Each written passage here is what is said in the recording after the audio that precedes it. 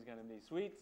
And so if you are just joining us, we're in the book of Ephesians. We've been studying through this book now for many months. And you are joining us in chapter 4, looking at verses 7 through 13. And so let's go ahead and read together. I know you just sat down, but I'm going to ask you to stand up again for the reading of God's Word. Ephesians 4, verses 7 through 13. But to each one of us grace was given according to the measure of Christ's gift. Therefore, he says, when he ascended on high, he led captivity captive and gave gifts to men. Now this, he ascended, what does it mean? But that he also first descended into the lower parts of the earth. He who descended is also the one who ascended far above all the heavens, that he might fill all things. And he himself gave some to be apostles, some prophets, some evangelists, and some pastors and teachers, for the equipping of the saints, for the work of the ministry, for the edifying of the body of Christ, till we all come to the unity of the faith and of and of the knowledge of the Son of God, to a perfect man, to the measure of the stature of the fullness of Christ. Father, we're so privileged to be here this morning. And Lord, I pray that if this is just another Sunday morning in church to any of us, Lord, that you would break that down and change our hearts, and that we would recognize what a gift this is, to be able to gather together and to have fellowship in your Spirit, to read your word without fear, Lord, to enjoy your presence and the ministry of your Holy Spirit in our lives. And Lord, I pray that you would meet each of us this morning. Lord, regardless of how short or far we have traveled with you thus far, we pray that you would meet us this morning, and you would change us, and you would empower us and equip us, God, to be your people in this world. And so, Lord, we come not as hearers only, but as doers of your word, trusting that your Spirit will give us the ability to understand, the courage to obey, and the heart to act upon these things, Lord. We trust you for these things and pray you would bless our time together now. For we ask it in Jesus' name. Amen. Hallelujah. All right, have a seat.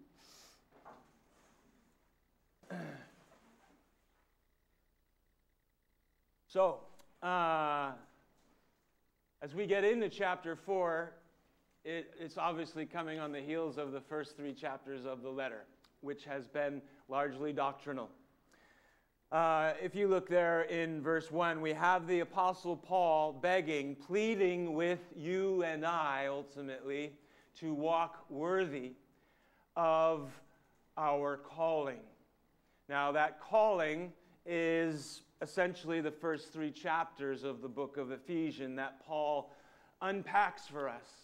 And basically, when Paul says to us, walk worthily, he's asking us to live out everything that God has worked in to our life through Christ Jesus. He's begging the church, pleading with us still today, so many years later, to walk worthily, to walk out, to live out the things that God has worked into us through Christ Jesus our Lord.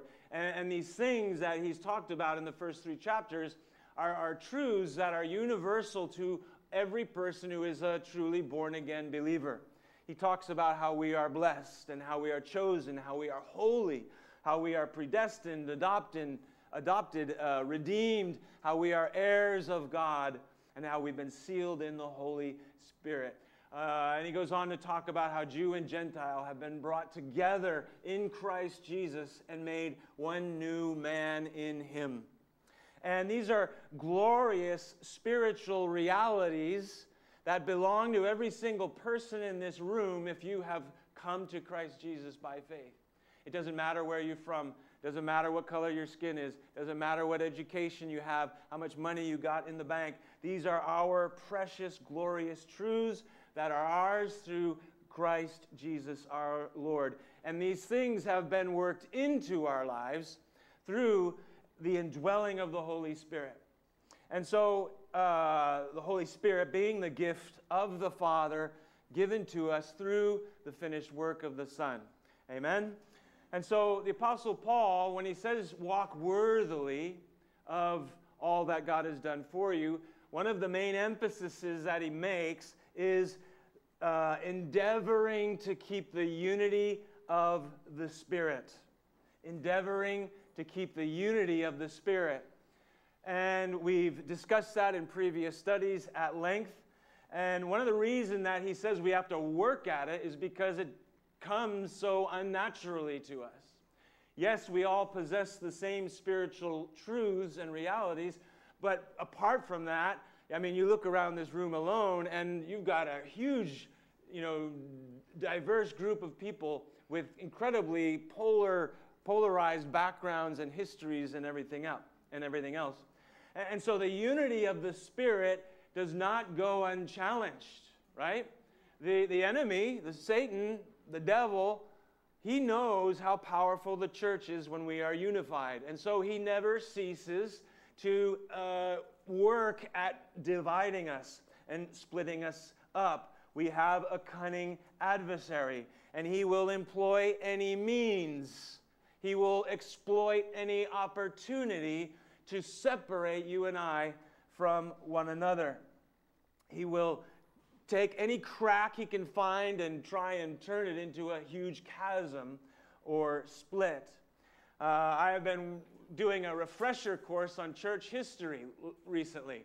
And I'll tell you what, you want some interesting reading. If you can, manage to get through all the names and dates, it is a tragedy how divided the church has been or become in some aspects. Perhaps it's inevitable, perhaps there's even a necessity to it.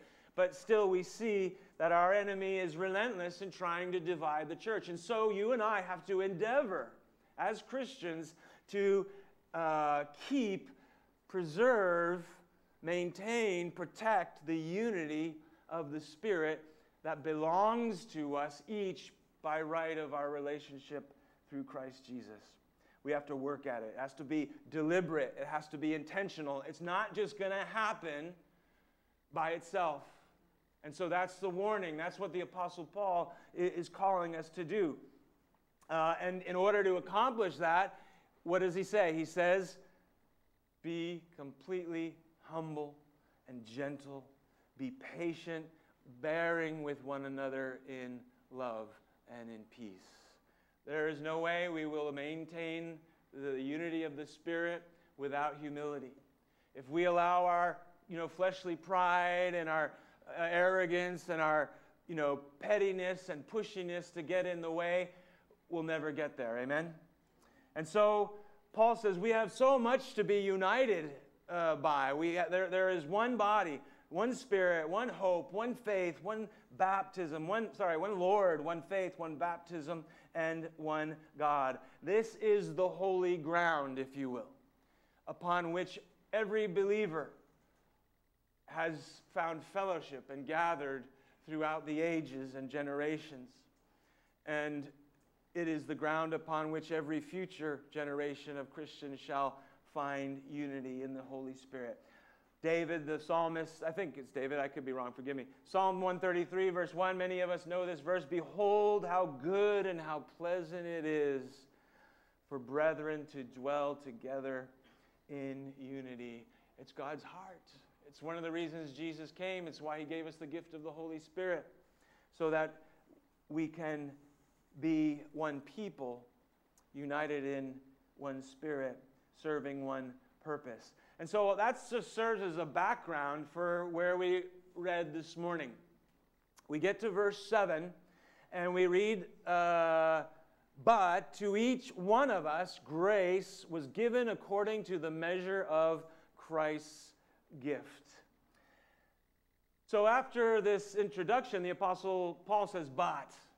Okay, and the temptation is to think, okay, we're moving on to another subject now, but that's not the case. Paul is still very much talking about unity of the church. But he says, to each one of us grace was given according to the measure of Christ's gift. What does that mean? Paul is shifting his focus here. While he's still talking about the importance of unity, the importance of us being all on the same page spiritually, he says, to each one of us, grace was given according to the measure of Christ's gift. And so here we have a shift in focus. Paul is turning, if you will, from this idea of the collective unity of the body to the role of the individual within that body. Okay? So now you might say that the Holy Spirit's talking to each one of us as individuals. Amen? But still in the overall context of us as a body of believers. So far, the emphasis of chapter 4 has been on, these singular truths and experiences that we all share in common. As we already mentioned, one body, one spirit, one faith. But now the emphasis is on how our individual differences serve that ultimate purpose. How the whole body of Christ is comprised of a necessary and beautiful diversity among us each as individuals. And so while we share, all of us together, if we're born again, Spirit-filled Christians, while on one hand we share certain fundamental spiritual traits and character, if you will, none of us are the same. We are each absolutely unique in what God has equipped us for and planned for us and our place within the body of Christ. And so Paul says through the Holy Spirit, to each one of us, grace was given according to the measure of Christ's gift. Now, before we talk about specifically what that means, we just want to not rush past this word grace, because I don't know everybody who's in this room. Amen? For most of us here, the word grace is one of the most precious words that we possess in our vocabulary. Amen? Grace. And hopefully, whether you're a young Christian or an old Christian, seasoned saint, this word grace still is as important to you as it has ever been, because the grace of God speaks of the unmerited, unearned favor of God upon our lives. And for those of us who have come into the experience of that grace, it has changed everything in our lives. The grace of God. Great acronym for the word grace. I picked this up somewhere along the way, and every time I refer to grace, it always pops into my head. A great acronym for the English word grace, anyway. G-R-A-C-E. God's riches at Christ's expense. And that is the reality and the truth for every single one of us here. We possess the riches of God's love and kindness and plans and purposes at the expense of Christ Jesus' sacrifice on the cross. Ephesians chapter 2, when we were studying just a few weeks ago, reads it this way. Ephesians 2, 4 through 8. But God, who is rich in mercy, because of his great love with which he loved us, even when we were dead in trespasses, made us alive together with Christ. By grace you have been saved. And he raised us up together and made us to sit together in the heavenly places in Christ Jesus, that in the ages to come he might show what? The exceeding riches of his grace in his kindness toward us in Christ Jesus. For by grace we have been saved through faith, and that not of yourselves. It is the gift of God, and not of works, lest anyone should boast. Hallelujah. If that's not the best news you've ever heard in your life, then just you need by faith to receive it this morning, because you will find that it is very quickly. Again, in Romans chapter 5, verses 1 through 2, I got the NIV version for this passage. Therefore, since we have been justified through faith, we have peace with God through our Lord Jesus Christ, through whom we have gained access by faith, again, into this grace by which we now stand. So hopefully most of us in this room can say that we understand that our only hope of standing before a holy God is through His grace. And that grace has been manifested to us through His Son, Christ Jesus, who died on the cross for our sins and has risen from the grave victorious and eternal. John 14, verse 6 says, Jesus said, "No one comes to the Father but through me." No one comes to the Father but through me. We believe that there is one way, through the life, through the death, and the resurrection of Jesus Christ our Savior. As we read just recently, there is one Lord and one faith. And it is by grace that we come into all of that. But here we have in this particular verse, in Ephesians 4, verse 7, Paul is saying, but to each one of us grace was given according to the measure of Christ's gift. So what is Paul talking about? In addition to the grace by which every believer stands before God, we have also been given a measure of grace by which we serve. Okay? I want to draw a distinction between those two. They may not be a distinction in the Lord Himself, but from where you and I stand, we might say that there's a distinction. There is the grace that you and I have all received collectively, by which we stand in the body of Christ. But God, in addition to that grace, has given us a measure of grace by which we serve.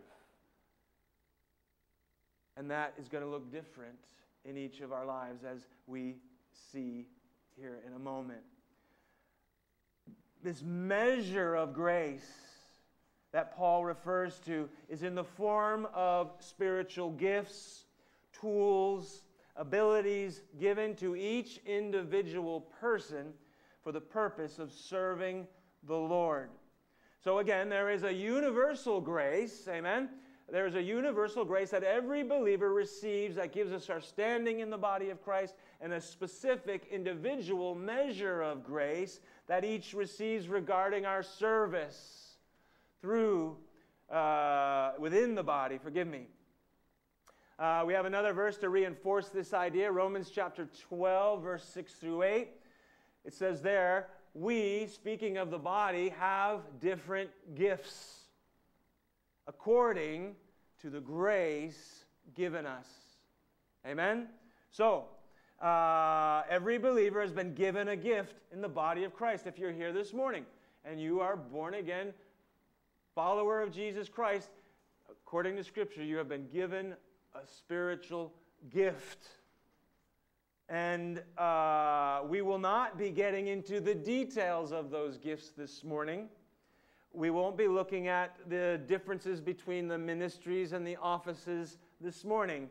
On that note, I was talking with Pastor Lauren earlier this morning, and you know he's been letting everybody know that he would like to start a new series, a new teaching series in the near future. And I was thinking, well, maybe this is a great series to do. You know, what are the gifts, and how do we know what our gifts are? You know, if you are asking those questions, then you might want to talk to Pastor Lauren and see if you can't talk him into doing a series on that. Amen? So, everybody has been given a gift in the body of Christ. And while we won't be talking about the specifics of those gifts and offices this morning, it's important to understand that we all have one. And as a result of that gift, that means we all are critically important to the functioning of the body of Christ in our day, in our particular place, and at this particular corner of the world. Christianity was never meant to be a spectator sport. If your Christianity does not extend beyond your time in church on Sunday morning, there's a problem with your belief system. Christianity is not a spectator sport. God has called us. He has saved us. He's filled us with His Spirit. He's equipped us with gifts in order to function and to reinforce the work of the Spirit through the body of Christ.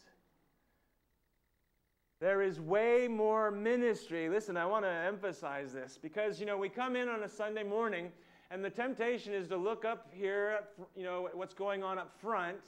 We see the worship team, we see the speakers, we see the people, serving on a Sunday morning church service, and we think, wow, that's the ministry.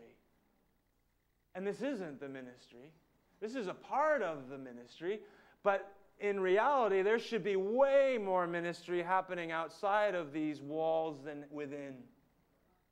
And the only way that ministry is going to happen is if everybody recognizes who we are in Christ Jesus, what gifts God has given us, and how those gifts are manifested out in the world where you and I live and breathe and work and have our being. Again, there should be way more ministry happening outside of these walls than within.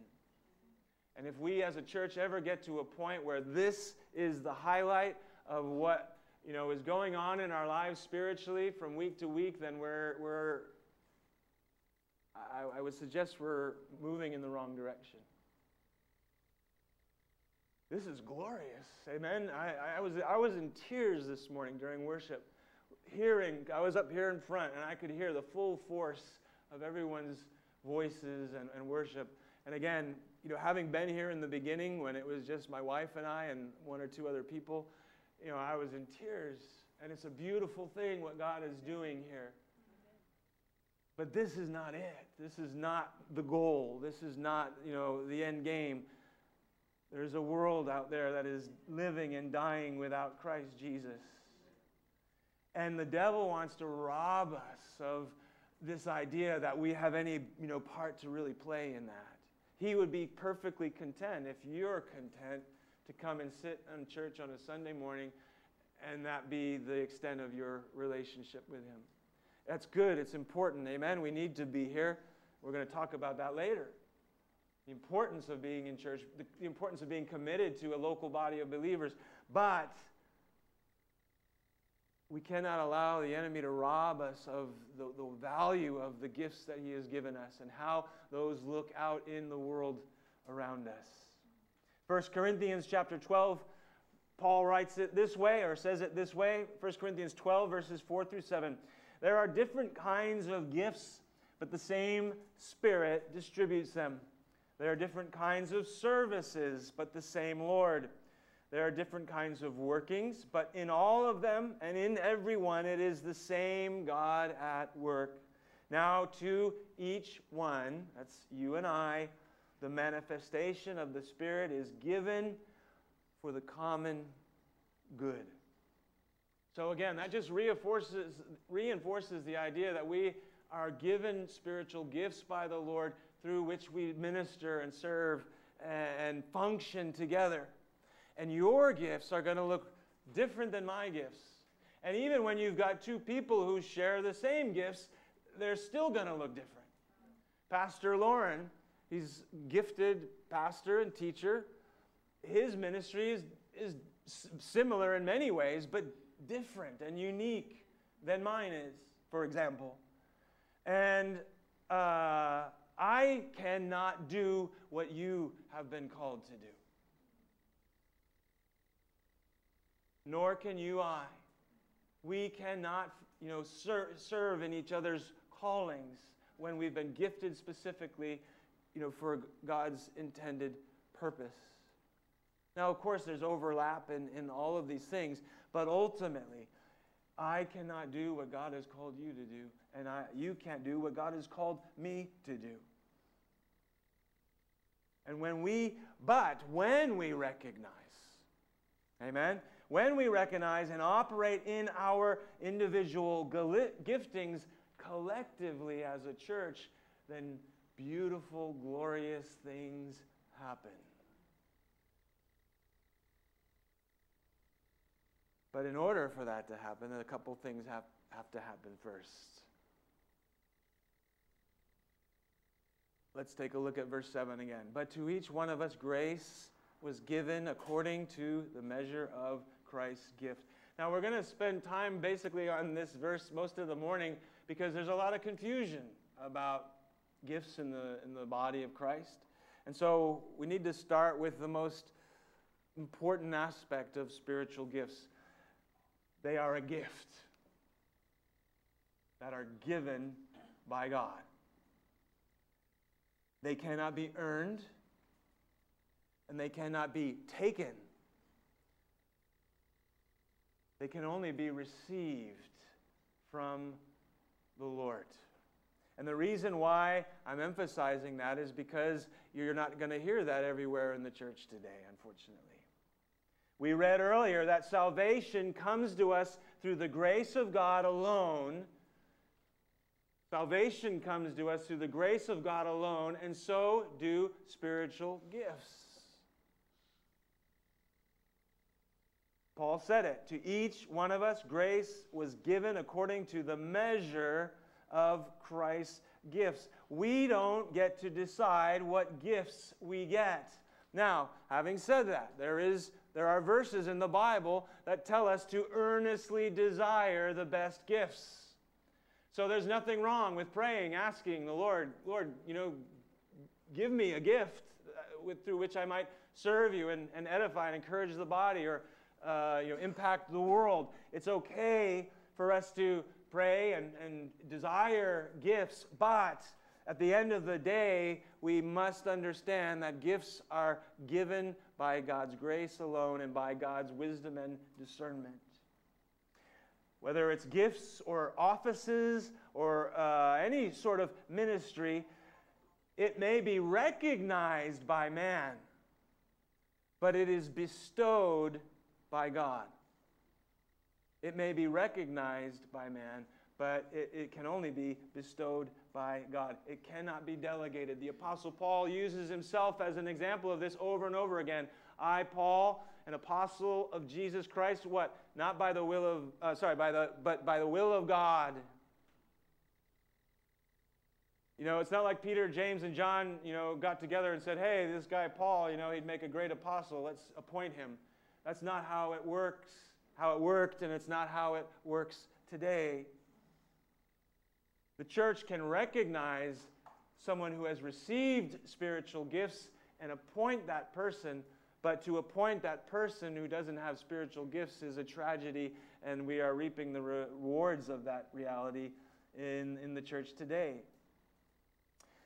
One of the biggest reasons why the church has a bad reputation in the world, I'm convinced, at least, is because we have appointed unregenerated, unspiritual, and ungifted men to positions of power and leadership in the church. You can certainly see it looking back at church history. It's happened all too often because of different times and circumstances. We read earlier in 1 Corinthians chapter 12, I'm going to read it again, but with a little broader, a couple extra verses added on to it. And you'll see that this is a kind of a shortened version of 1 Corinthians 12, 7 through 11. For the sake of time, I've kind of paraphrased it. 1 Corinthians 12, 7 through 11. Now to each person, the manifestation of the Spirit is given for the common good. To one there is given through the Spirit a message of wisdom, to another knowledge, to another faith, healing, miraculous powers, prophecy, discernment, tongues, interpretation of tongues. All these are the work of one and the same Spirit, and He, the Spirit, distributes them to each one just as He determines. The Spirit, not man, gives gifts by grace and according to Christ's gift. So, maybe on the surface that may sound like bad news because, that means that all of our life experience prior to coming to Christ may or may not have any bearing upon our spiritual gifts. But the opposite is equally true and wonderful, and that is that as our salvation is not dependent on our natural abilities, neither is our service. Let me say that again. As our salvation is not dependent upon our natural abilities, neither is our service. Our capacity, your capacity, my capacity to be used powerfully and mightily by God here and now is entirely contingent not on our past natural strengths and talents and abilities, but upon God's gifting. And that's great news for every single one of us in this room. Because again, it doesn't matter where you're from. It doesn't matter whether you grew up in a messed up home or, whether you're rich or poor or whatever the circumstance may be. It doesn't matter. When you come into the grace of God and you come into salvation, you come into the body of Christ, and as God gifts you, He qualifies you to serve Him. And that's important because oftentimes the temptation is to mistake our natural gifts with spiritual gifts. I had a good brother who was a successful businessman. And because he was a successful businessman, he thought that naturally qualified him to be a church leader. And it was a painful process. But it became apparent that he wasn't gifted to be a church leader. He had a gifting in some other area, but it wasn't in the one he wanted. And it was, again, an awkward and somewhat challenging, painful process to come to that conclusion. But it was important for him. It was important for me. It's important for all of us. Just because we have a natural gift or talent doesn't automatically mean that God's going to sanctify that and call it a spiritual gift. Again, there may be some overlap, but they are distinctly different. A spiritual gift is not the same as a natural gift. On the other hand, again, as an encouragement, I grew up in a home where I didn't have a father. My mother worked all the time. My home was very dysfunctional. And from a rational perspective, I had no natural qualifications to be a pastor at all, to be a father to a church family. I had no background, no experience, no, natural empowering for that whatsoever. And on top of that, I was a terrible student my whole life. I seriously, getting, anything higher than a C was like, my mom would reward me. Just a C, that's all I'm asking for. I was a terrible student, and yet today the Lord, for whatever reason, has given me the gift of pastor and teacher. And you may be questioning how gifted he may be. But seriously, I'm as amazed as anybody. Truly amazed. And there's no confusion, I hope. Now, who gets the glory? Amen. Because he is the only one. He was able to take, a broken, messed up individual and fill me with His Spirit. And give me a heart that was not my own. And do crazy things. And the beautiful thing is that when the dust settles, when we're all standing before God in heaven, no one's going to be looking at me. Nobody's going to be looking at me. No one's going to be looking at you. We're all going to be looking at our Savior going, hallelujah. Glory to the King of Kings and the Lord of Lords for his grace that he has shown to us, that he has allowed us to be a part of anything that he's doing in this world.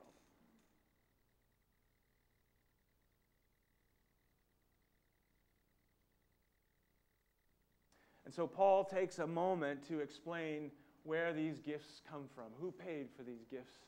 And I ask you just to bear with me for a minute, because this is just a couple quick verses we gotta push past. We're not going to dig into them very deeply before we move towards the conclusion of our message. In verse 8, Paul, having said, to each one of us grace is given according to the measure of Christ's gifts. Therefore, he says, when he ascended on high, he led captivity captive and gave gifts to men. Now this he ascended. What does it mean? But that he also first descended into the lower parts of the earth. And he who descended is also the one who has ascended far above the heavens, that he might fill all things. Now here the Apostle Paul quotes from Psalm 68, verse 18. This is a Psalm of David that he wrote apparently after he had taken the city of Jerusalem in conquest and had established his throne. And I don't know if the temple was in place there at that point or not. But basically, this psalm was originally written to give a kind of a spiritual behind-the-scenes view to Israel's conquest of Canaan. And it gives specific detail to this idea that God, Yahweh, ascends Mount Zion, the triumphant, victorious king, and is seated there upon his throne, having vanquished his foes. And this reference to captivity is referring to Israel's bondage to Egypt. And the whole psalm kind of builds up, that as God is celebrating this victory, he is crowned by receiving gifts. Now, Paul takes this old psalm and he gives it new identity. He gives it a second meaning, which we find often in the Scriptures. He reattributes it to the life and ministry of Jesus Christ. What's amazing about that is clearly this psalm is talking about God, Yahweh, Jehovah, the God of Israel. And here he reattributes it to Jesus, Son of God, which is another evidence to the fact that Jesus is God, the second person of the Godhead, the Trinity. So Paul attributes this verse as speaking to the life and death and resurrection of Jesus. Not only making him equal with Yahweh, but going on to applying the conquest theme to Jesus' life and ministry. He descended, speaking of his incarnation, his virgin birth, sinless life, sacrificial death, and he ascended, referring to his resurrection and ascension. And then this idea of the captivity, being taken captive, is a reference to you and I. How we were once in bondage to sin, enslaved to our old nature, and Jesus has come and made us slaves and bondslaves of Christ Jesus. Hallelujah. Then, from heaven, we're told, as a celebration of his victory, this idea of gifts being given to his people through this work of grace. Now, for those theologians that are here in the room, I understand that there's a little bit of tweaking in the language there. I'm going to leave that for another study, but we don't have time for that this morning. But suffice it to say, the Apostle Paul adapts this Old Testament truth and relates it to the victorious ministry and sacrifice of Christ Jesus our Lord. And as a result of his triumph, he showers his people with gifts. But this time it's in the form of spiritual gifts. Now let's press forward, verses 11 through 13. We're almost there, guys. Believe it or not. Verse 11. I want to go back to verse 7, and then I'm going to come to verse 11. But to each one of us grace was given according to the measure of Christ's gifts. And he, God, and he himself gave some to be apostles, some prophets, some evangelists, some pastors and teachers, for the equipping of the saints, for the work of the ministry, for the edifying of the body of Christ, till we all come to the unity of the faith and of the knowledge of the Son of God, to a perfect man, the measure of the stature of the fullness of Christ. And so here Paul says God has given gifts in the form of people, men and women, given to the church to lead it. Time, again, does not allow us to look at these individually. We'll probably get a little more into it next week. But suffice it to say that Jesus gave gifted leadership to the church. Why? For the equipping of the saints for the work of the ministry. Now, this term saint is, depending on your background, is going to mean different things to different people. We're not going to spend a lot of time on this. For many of us, when you hear the word saint, you think of an elite class of godly people that are way above us peons, us normal, average Christians. We think of iconized people who have lived exceptionally pious lives and have been elected or voted into sainthood by the church. This is very common in different aspects of Christianity. We kind of look at saints as untouchables, that are so holy that veneration, worship is given to them.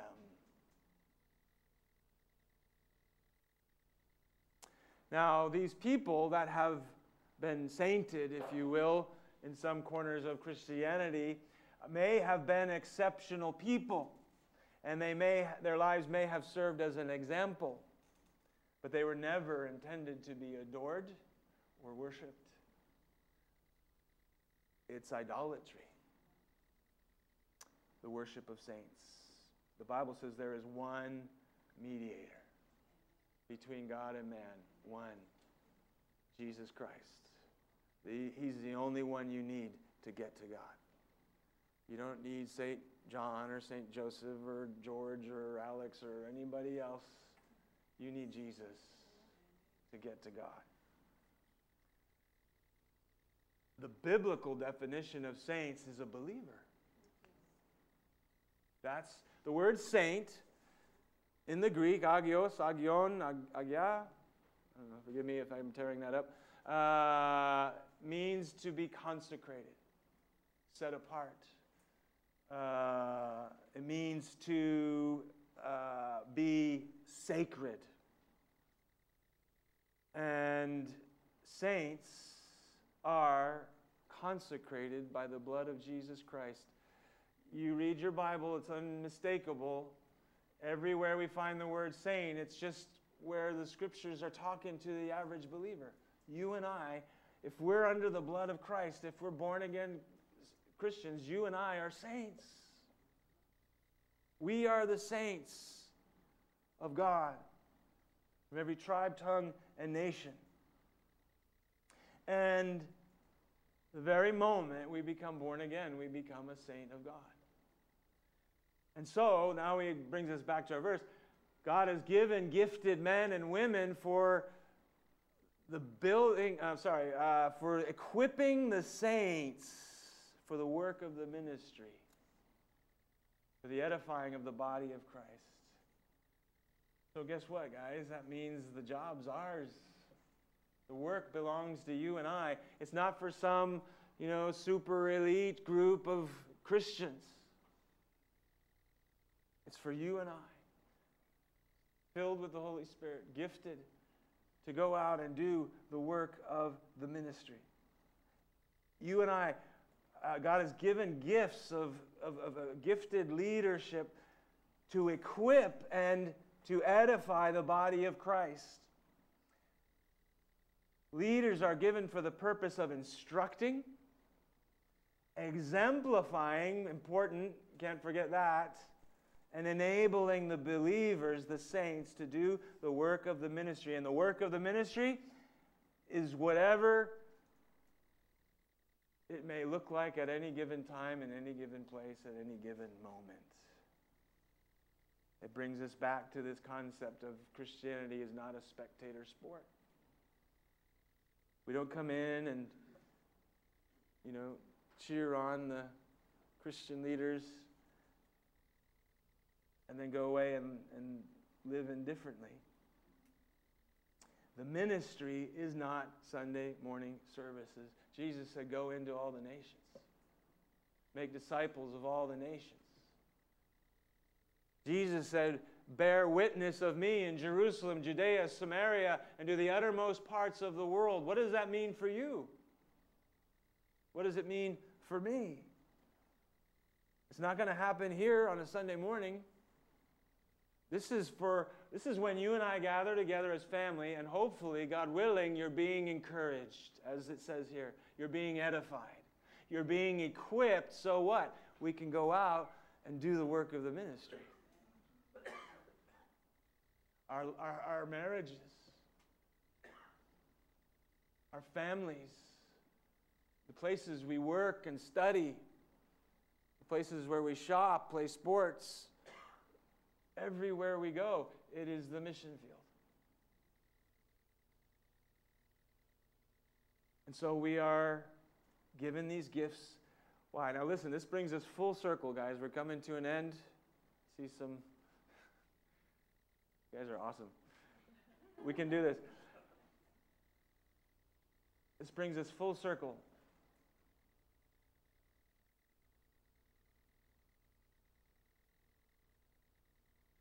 He gave some to be gifted leaders for the equipping of the saints, for the work of the ministry, for the edifying of the body of Christ. What? Till all come to the unity of the faith. So he brings it all the way back to the opening parts of the chapter where he says, endeavor to keep the unity. Endeavor to be humble, to be gentle, to be forgiving and forbearing with one another. Gifts have been given to us individually so that we can build and establish and solidify the unity of the faith and the body of Christ. The diversity and differences that we each have, when they are lined up together for the sole purpose of making the church function as a whole, and amazing things have, can, and will happen. And that's why it's so important to be committed to a church body of believers where you are being fed the Word of God, where you are being encouraged in Christian life and doctrine and practice. Last verse for the day. Hebrews chapter 10, verse 24 and 25, we get this warning. Let us consider one another. That means the person sitting next to you. In order to stir up love and good works. Not forsaking the assembling together of the brethren. The assembling of ourselves together. As is the manner of some, but exhorting one another, and so much more as you see the day approaching.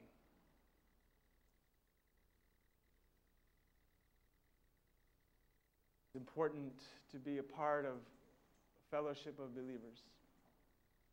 It's important because this is where this whole dynamic takes place. Our different giftings are in operation together collectively, and we can do what God has called us to do. to be a light and a witness to the city we live in, to the people we love and know. And the exhortation is all the more as you see the day approaching. Amen? And boy, I don't even know how to comment on that. Do you see the day approaching? They're crazy times. And that brings us to the communion table. Amen? Amen. Paul said, whenever you drink the bread and eat, sorry, did I just say that? Eat the bread and drink the cup. I think that's a first. Whenever you eat the bread and drink the cup, you proclaim the Lord's death. Thank you. Until he comes. I know it. It's all right. The brain's starting to... we proclaim the Lord's death until he comes. So as we gather this morning, as we pass out this bread, these pieces of bread and these cups, which represent the body and the blood of Jesus Christ, which speak of the price that God paid for our salvation, as we take these things, we're called to examine ourselves, judge ourselves that we be not be judged. If you're not a committed follower of Christ, then I would suggest you just let this pass. Don't feel any pressure. Don't feel awkward. If you haven't, if you're just not ready to make that commitment to Christ yet, then don't take the bread and the cup. It's not going to do you any good. If anything, taking it without believing, it'll just deaden your conviction. Now, if you're here this morning and you haven't made a commitment to Christ, but you want to, then that's a whole other story. Amen? Right here and right now, you can cry out to God for forgiveness. You can cry. If you've been come under the conviction of the Holy Spirit, and you know that you're a sinner that needs a Savior, you can cry out to God right here, right now, in the quietness of your heart, and say, God, I need you. I'm dead in my sins, but I believe you sent your Son Jesus. I believe he died for my sins. I believe he rose from the dead. If you can say that in your heart, the Bible says if you believe in your heart and confess with your mouth, you will be saved. But that, I don't want to make it too easy. It means turning away from your old life.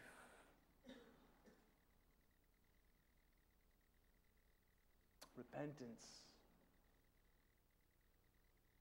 For the rest of us this morning, this is a time where we stop. And as we're passing out, as the worship team comes up and leads us in a song and the elements are being passed out, it's time for us to say, Lord, you're coming. I know you're coming. Am I using the gifts you gave me? Do I even know what they are? Am I fulfilling my part in the body of Christ and the work that you've called us to do? I need grace. We need grace. More grace, Lord. So, Father, we thank you for this morning. We thank you for the work of your Spirit. Thank you for your word, and thank you for the